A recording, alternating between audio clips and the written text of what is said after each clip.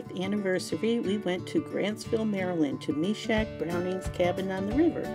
And it's a lovely place with a cluster of cabins right on the water. And the trees were turning. It was beautiful, even though we had some rain.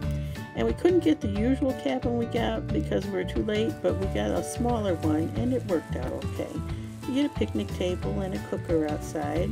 And this cabin was on the second floor, and we entered through the rear, and it had a little kitchenette with everything you need, a refrigerator and a microwave, table and high stools, windows all the way around with the most adorable little curtains with bears on them. And right outside the kitchen was a little balcony deck, and we could sit out there and watch the river. We love listening to the river.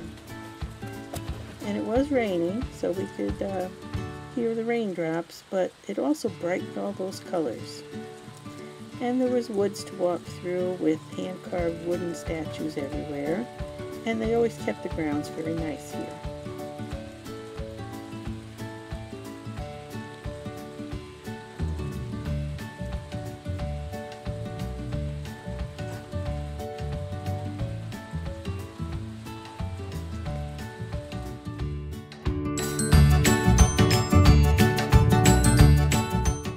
They stock the river with trout, so it's a good place to fish.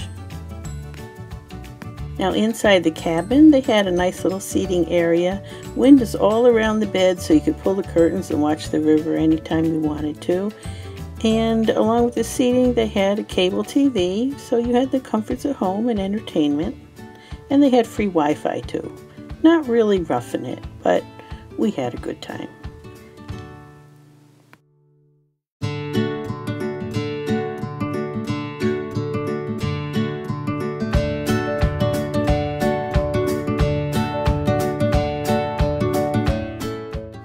Now there were plenty of trees outside the cabin, including some oaks, and they had large acorns on them that were falling. It was like incoming.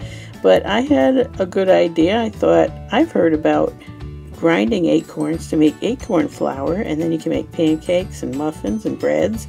So I decided to pick a plastic grocery bag full of them, and I did that and brought them home. Now, unfortunately, the squirrels found them on my front porch that first night I brought them home and got into them, so I probably ended up with half a bag, and I've yet to grind them, but I do plan on doing that. I saw Amanda from Freedom Acres do it, and she gave me some good ideas of how it should be done.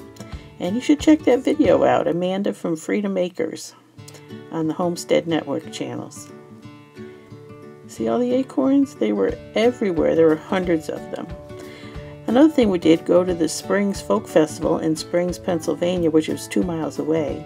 There's a separate video for that. And of course we hit the Goodwills and the flea markets. At this Goodwill I got myself a really cute candle holder with a scripture verse on it. And I spent $3 on a wallet because I needed a new one.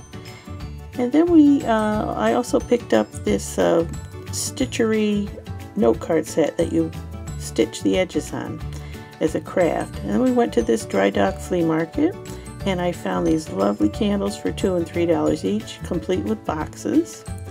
And then we took a trip to the 219 indoor flea market. See, there's plenty of things to do on a rainy day, and I found some nice teaware to match my dining room. Then we drove to Oakland and we went to the Englanders. It's an antique market and grill, and we found a postcard from Lancaster, Pennsylvania.